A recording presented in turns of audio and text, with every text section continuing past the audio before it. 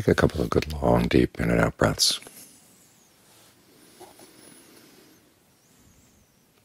So that if the breath energy in the body is too low right now, you can raise the level so the body feels nourished.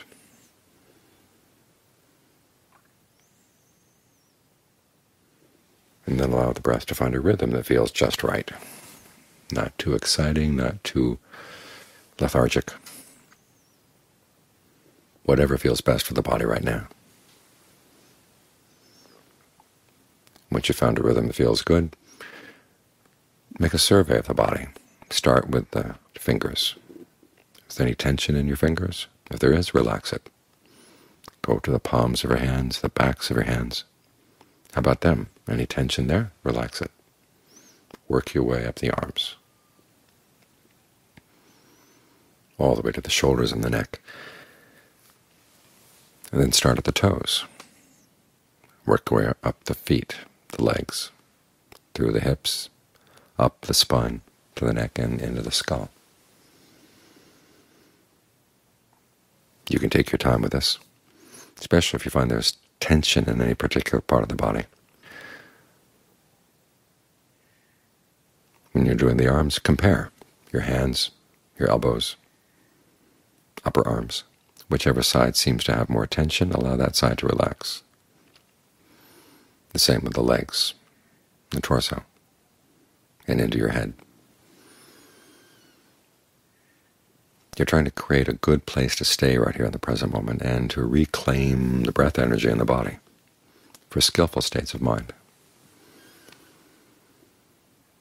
You're changing the balance of power inside, because all too often when an unskillful state of mind comes in, it's going to commandeer your breath, hijack your breath, and create pressure in different parts of the body, pressure in your head, pressure in your torso, anywhere at all where it feels really unpleasant. And then it will say, okay, if you don't give in to me, this pressure is just going to build, build, build.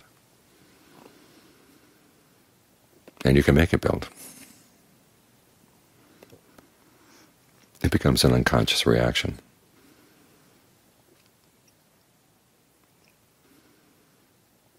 But if you decide you really don't want to give in to that mental state, you can release the tension, going down the arms, out the palms of the hands, going down the feet, out to the soles of the feet, and out into the air.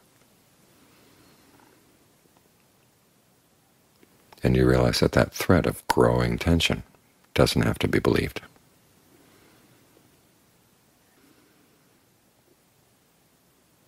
You have to learn how to see through the tricks of your defilements. Remember, they're like politicians. They can make threats, they can make empty promises. All the tricks that politicians can do, your defilements can do. There's a book in Thailand, Samgok, literally means the three kingdoms. And it's actually a translation of an old Chinese novel about all the political intrigue during a period when the empire in China had fallen apart. And the book is almost a catalog of all the tricks that politicians can play. And someone once told me, if you want to understand Thai politics, read this novel. This is where people get their tricks. Releasing false rumors, making false threats. And a lot of these tricks apply to the mind as well. But when you have the breath on your side, you're in a much better position to see through the tricks and have this sense of inner refreshment that allows you to not side with your defilements. One thing they like to do is to threaten that if you don't give in to me now, it's just going to get stronger and stronger, and eventually you're going to explode. We tend to have that belief, particularly about lust. And this is something we've been using against ourselves for a long, long time. You have to remember all the tricks the defilements play on you, you taught them at one point or another because you were on their side. Now that you've taken the other side, you have to remember, okay, I taught them this trick. Let's see if we can see through it.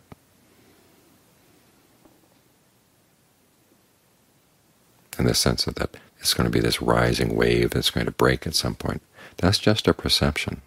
You've stitched together certain feelings in the body, and your memory of what the lust was like last week and your memory of what it was like the week before. You can recreate that memory so it seems like it's a rising wave. But you can take that apart, shred those perceptions. Remember, each time it comes, it's the same old feeling, and it'll go away for a while. And the fact that it's going to come back, you have to learn how to live with that. Just remind yourself you're going to get a chance to see this again and again and again.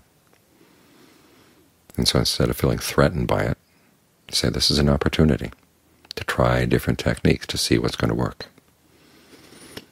Like with lust, sometimes thinking about the different parts of the body, what's inside your body is enough. Other times that doesn't work.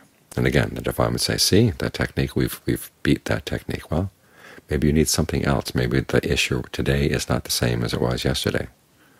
The particular trigger that triggered your lust today is not the same as it was, say, last week. So you've got to cast her out. Maybe it's not just looking at what the body looks like, but the story you built around, the narrative that you build around it, or the idea that lust is attractive. It's good to reflect many times on all the horrible things that people do under the power of lust, and the stupid things they do under the power of lust. Anything to help you see that the lust itself is nothing really attractive. We tend to associate it with things that we find attractive, but the lust itself is nothing attractive at all.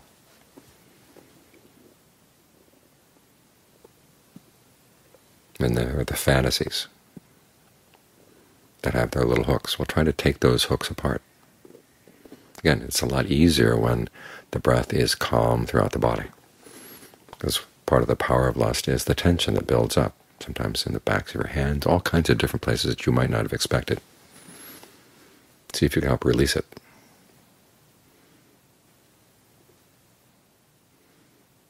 And be on the lookout for the next time it's going to come. Because what happens often is that there'll be a little blip of lust or anger or whatever the unskillful emotion is going to be in the course of the day. And there's a little agreement that's made, okay, we're going to give in to this tonight. And it'll happen again a couple times at random times throughout the day. And then when it presents itself in full form, it's going to say, look, it's already been decided, you've got to give in. And you have to remember, okay, you didn't sign any papers. There are no contracts with your defilements. I mean, they don't recognize contracts. So why should you recognize a contract with them? Because they say, nope, I'm going to undecide that. Or they may say, you're going to give in at some point anyhow, so why don't you give in now and get it over with? Say, well, I don't know about that other point, but right now, I'm responsible for right now, and I'm not going to give in. And you find that this sense of the threatening defilement that threatens to get stronger and stronger, it just doesn't. It will weaken. It comes and it goes. And if you can remember, again, that you trained the defilements with these techniques. Sometimes you used them as a little child against your parents, or against your friends, or against your enemies, to strengthen that particular defilement. There's nothing so clever about the defilements, nothing so powerful about the defilements that you can't figure out a way past them. You've got to have that confidence, because after all, you taught them their techniques.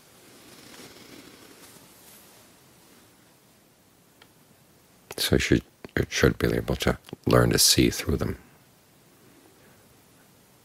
And having experience working with the breath, it helps to diffuse a lot of the power, the physical side of their power.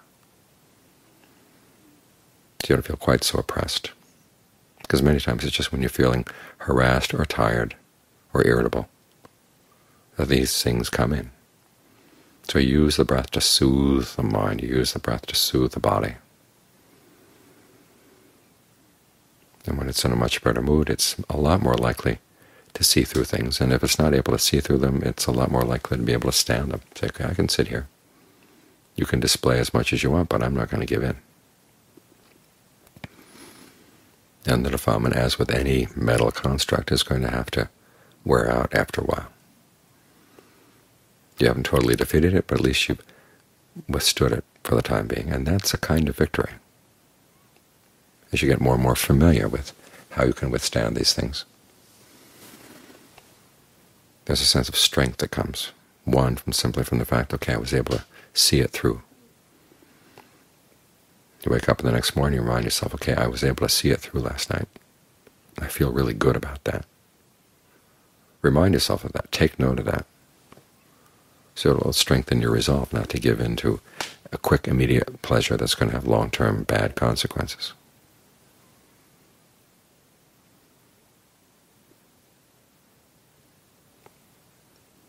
So your defilements have their politics, they have their stratagems, they have their tricks of the trade.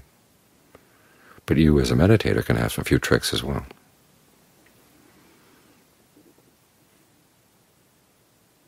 Make it your sport.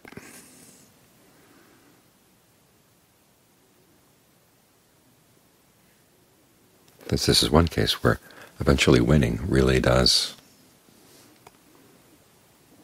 carry something of value. I mean, you can win out over other people at times, but sometimes that creates karma, bad kind of karma, and it comes back at you. But beating your defilements, outwitting them, cheating them, is all okay.